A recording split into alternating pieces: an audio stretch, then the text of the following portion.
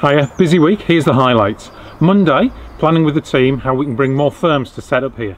We're doing incredibly well, we're creating 4,310 jobs, but I want to do even better.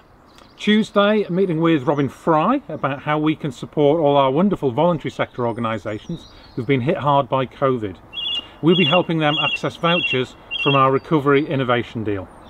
Wednesday, I was at Versiure. This is the global firm who chose to set up their UK operations here after I met with them 18 months ago. They'd planned to create 100 jobs by now, but in fact it's 400. They're still recruiting, so get in touch with them if you're looking for a job. Thursday, working up a plan to help the Nestle workers at Fawdon. Bad news that. I'll be meeting with the unions and Nestle's MD. You might have seen my TV interview on it. Friday, working through the recommendations from our Citizens Assembly on climate change. We're in an election period, so I'm not allowed to make any specific announcements beyond confirming that there will be a lot happening after the election. Saturday, speaking at the May Day rally in support of campaigns against fire and rehire, and then ploughing through a mountain of paperwork.